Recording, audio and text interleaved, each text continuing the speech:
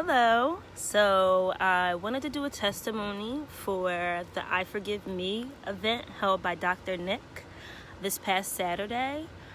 I messaged Dr. Nick personally, and I don't mind if she shares this, but that event has residual effects.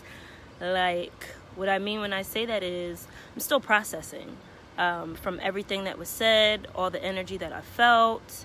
I had a dream about my abuser / pimp / boyfriend / kidnapper / rapist. I mean, I could name him so many different things, but I thought that I was over that. I honestly thought that I had moved on from that part of my life, but subconsciously there was still some residue that I need to deal with, and it came up in my dream.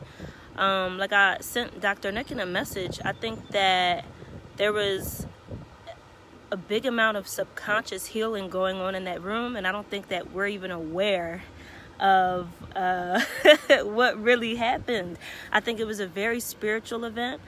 I think that the love that I felt in that room was so thick that there was not 1 ounce of hate. Nobody was being judgmental.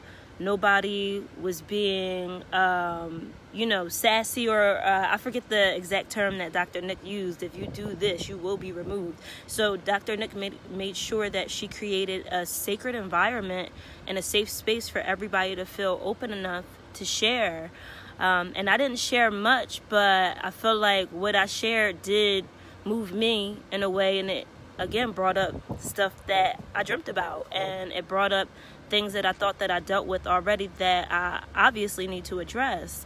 And I'm just so grateful that I got invited to be in a room full of powerful women. There were so many women that were saying things that you would see them on the street and you'd be like, not her, like, no, her, and her is me, and I am her.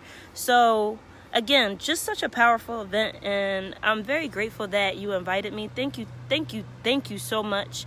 And thank you for taking a stand and being who you are in our community. Like, you have no idea how much you're needed.